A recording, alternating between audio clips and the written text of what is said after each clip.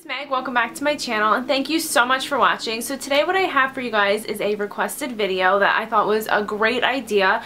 I've heard this a couple times from you guys, so thank you so much for leaving me your comments and your questions. I really do try and read them all, even if I don't get back to you in the most timely of fashion. But this I thought was a really great idea and I wanted to get it filmed for you guys right now. So this is all about the Mac crossbodies. I have a Mac and a mini Mac that I want to compare with you guys. So you can see them sitting here right now. I'm going to insert some pictures that I took and then I'll actually show you the bags. I'm going to start with the large Mac crossbody. It retails for $295. It's 11 inches wide by 8 inches high and 2 inches deep. The strap is a convertible strap and it says on the website that it's 14 inches to 21 inches. I will show you the difference between it double looped and just completely a crossbody. It has protective metal feet on the bottom and it said on Nordstrom that the large was made out of Italian leather. These do come in a multitude of different colors and you can get them at a ton of different retailers. I will link them through Nordstrom and Amazon. I have purchased mine through both and I'm very happy. The large black one that I have here to show you was purchased at Bloomingdale's and the small one was purchased on Amazon.com. So I kind of just get them wherever. The large black is actually my mom's and then the small gray one is mine. So now for the mini Mac, it retails for $195. They are 9 inches wide by 6.5 inches high and 1.5 inches deep. So the difference lengthwise is 2 inches long. And the height is 1.5 inches and it's only a 1/2 inch difference on the width of the bag. This one also has protective feet and it just said it was leather, so it didn't specify the mini Mac as being Italian leather. I also think that, you know, it just depends what color and all that kind of thing.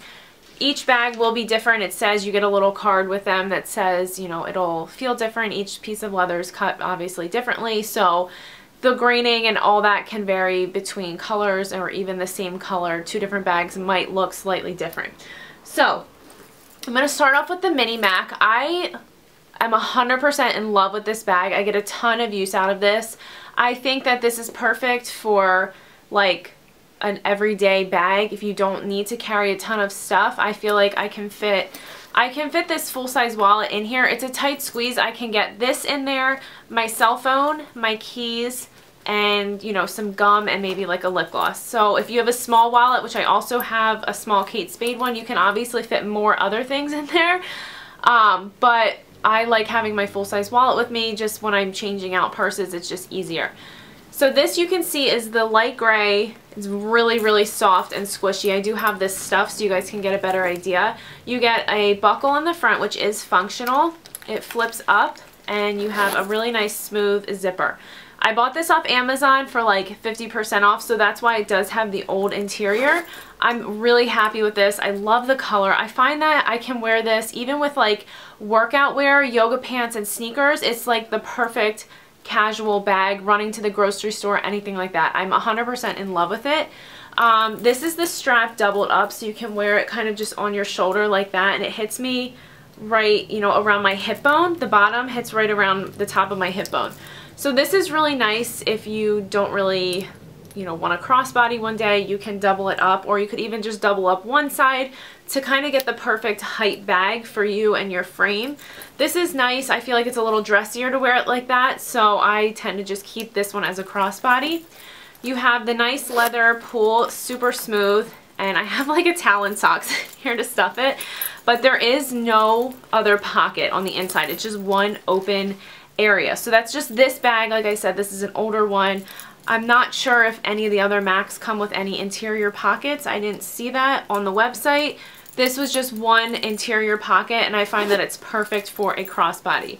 You do get the metal feet on the bottom, which is a nice detail, and then on the back it's just completely plain. So I love this bag. I would highly recommend it. I haven't had any color transfer or anything on this color yet. Really happy with this, and I will post a link for the same size and different colors down below. Okay, now for the large. Like I said, this is my mom's bag. I love it. The leather on this one feels thicker. It feels like more sturdy. I don't know if it's because it's black. Like I said, this is a couple years. I think she's had this for a year and a half, I want to say. This is the black with the gold hardware. I would say if you want a classic piece, you don't have any Rebecca Minkoff ones, I would definitely go with black and gold. I also have this bag at home, but my leather does feel softer. Hers is more textured looking. My large black one that I have in North Carolina is more reminiscent to the gray leather. This one also has the blue. Oh no, it doesn't. That's why. So this one has the tan and black interior, and it just has a black pull. I'm pretty sure mine at home has a gold tab on the inside. But this has a zip pocket, a flap pocket right on the back, and then you also get 2 media pockets on the other side. So there's a ton of storage options in this. You can comfortably fit a large wallet in here. I mean, I have a sweater and 2 pairs of socks and a wallet in here, and it fits perfectly. So you can easily zip this up. So you can imagine all the things you can fit in there. I can fit my small little agenda from Target, the sugar paper one in there, my keys, a snack, granola bars. I mean, I can fit a spare pair of like shorts for my daughter in here. You can fit a ton in this bag. It's really spacious and roomy. Same thing, the strap is convertible. I love how the top is leather. Even though there's grommeting detail, it's not uncomfortable or anything like that. This is a great bag to travel with. You still get the metal feet. The difference is this little gold plate is not on my small one. So that is one difference that I noticed, along with the interior pockets. There's no interior pockets on the other one. Really smooth zippers, which I love. And then you still also get that front signature clasp and another zip pocket. To be honest, I never use this. What does my mom have in here? Oh, what? I guess hers came with extra leather. That's so weird. None of mine have ever come with extra leather. What? Wow, okay. Hers apparently came with 3 extra cords of leather. That's really nice. I don't even know if she realizes that's in there. I'm gonna have to tell her. So if these were to break, you have an extra one to place on there. That's awesome. My large one did not come with that, so I have no idea what that's about. But you do have this nice large pocket. Sometimes I will slip my cell phone in there, but I'm gonna be honest with you guys, this front pocket to me is really inconvenient to get into. Even if you leave this flap like flopping, it's inconvenient. So I don't know. I really don't use it. If I use it for anything, it's just my cell phone. But if you have more things you need to fit in here, or maybe a credit card you don't use all the time or anything like that, I guess it would be good to use.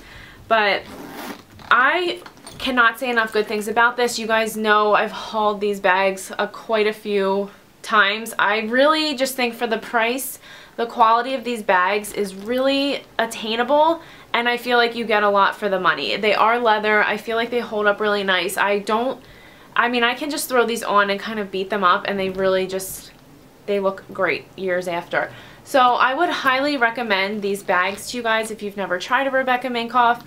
Definitely, you know, check it out and see what you guys think. I recommend going through Nordstrom or Amazon. They both have really easy and convenient return policies. So if you get it and you're not really thrilled with it, or you pick the small and think you might want to go with the large, you can easily return them. If you're wondering size-wise, it just depends what kind of wallet, honestly, you guys like to use. If you are committed to a full-size wallet and you have a checkbook and all that stuff, go with the large.